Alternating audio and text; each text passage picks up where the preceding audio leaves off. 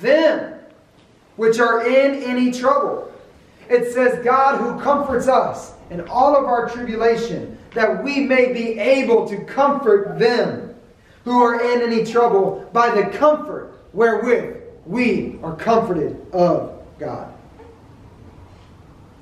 I don't know if you guys know this verse, but you know what? This verse, I read it the other week, and it smacked me silly, and I felt the love of God as I read it. Isaiah 50 verse 4 is Jesus speaking. Well, it's prophesying of Jesus. The Lord God hath given me the tongue of the learned, that I should know how to speak a word in season to him that is weary. He wakeneth morning by morning. He wakeneth mine ear to hear as the learned. The Lord God has given me a tongue of the learned, that I might know how to speak a word in season to him that is weary. Because Hebrews 5:8 says, though he were a son, yet he learned obedience through the things which he suffered. Why did he have to suffer? Because he learned love in the flesh. We learn how to love and how to give a word in season to those who are in these troubles when we go through them. How does a preacher preach what God wants him to unless he spends a week going through what God is going to teach him? How does God teach a man?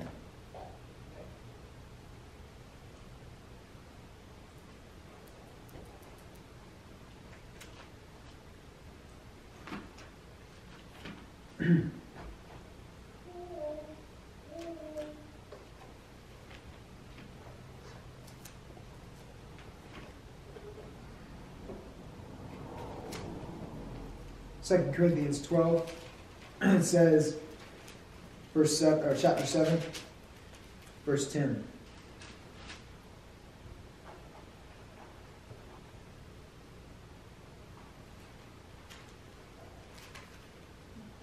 Second Corinthians 12, verse 7. And lest I should be exalted above measure through the abundance of the revelations, there was given me a thorn in the flesh,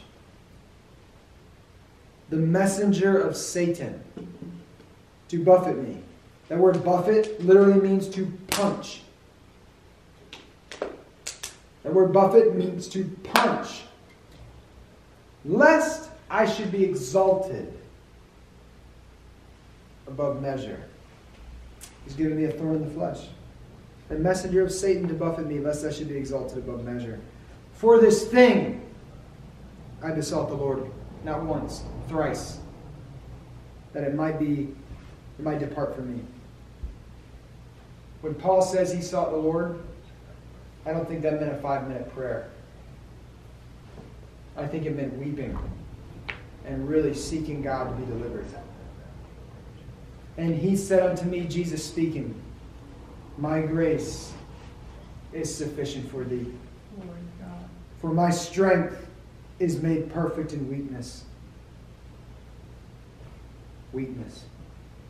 Most gladly, therefore, will I rather glory in my infirmities, that the power of Christ may rest upon me. Therefore, Paul said, I take pleasure in infirmities and reproaches, and necessities and persecutions and distresses for Christ's sake. For when I am weak, then I am strong.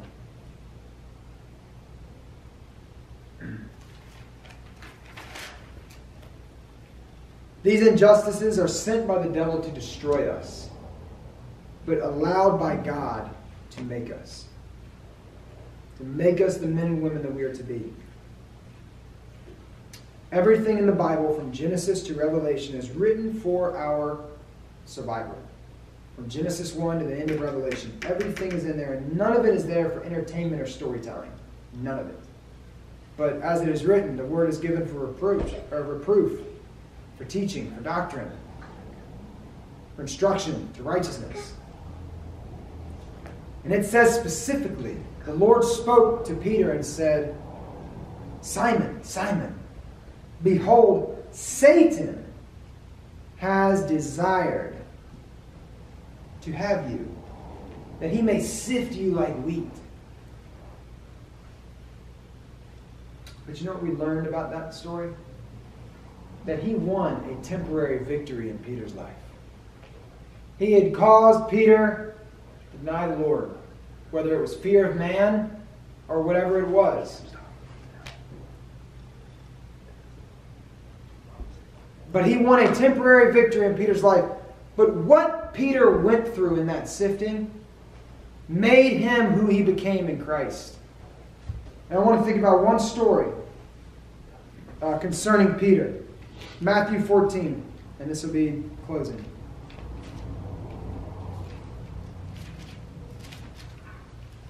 Matthew 14.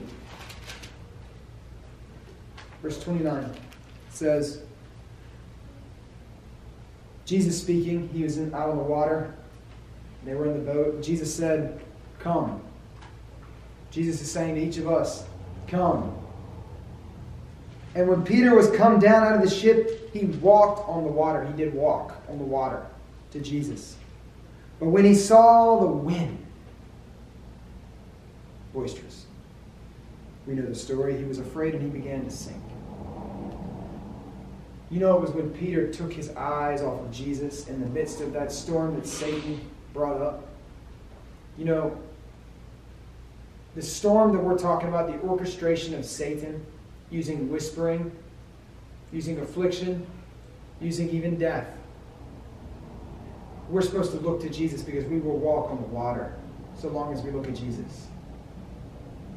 If we, like Peter, begin to be consumed and devoured under the storm, in the form of whispering, slander, affliction, defamation, accusation, we will also sink under the raging storm. But if we keep our eyes on Jesus, we will walk on water. And finally, Acts chapter 12.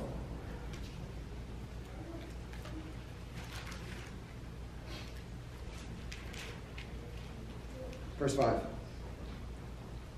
Peter therefore was kept in prison.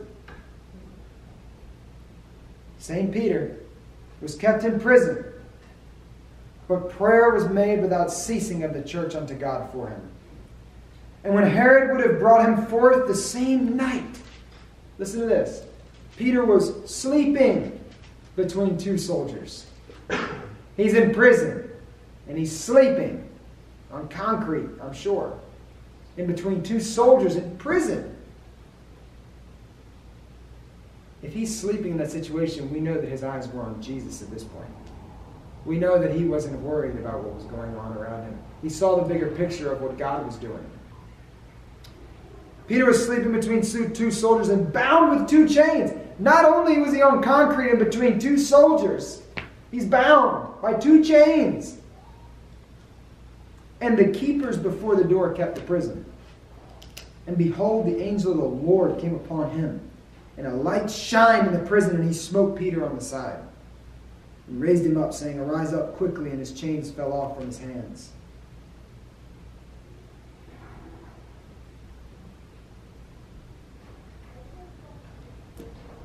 We need nothing but to look to Jesus and to allow God to justify us, because if we stand for the truth, it will be spoken against us. There will be affliction and persecution. And I'm telling you, that vision of the wolves, you know, that day is coming. You know, that day is coming. It's already here. I mean, you stand for the truth, you'll see the hatred of your peers, your co-workers, your family even, for some.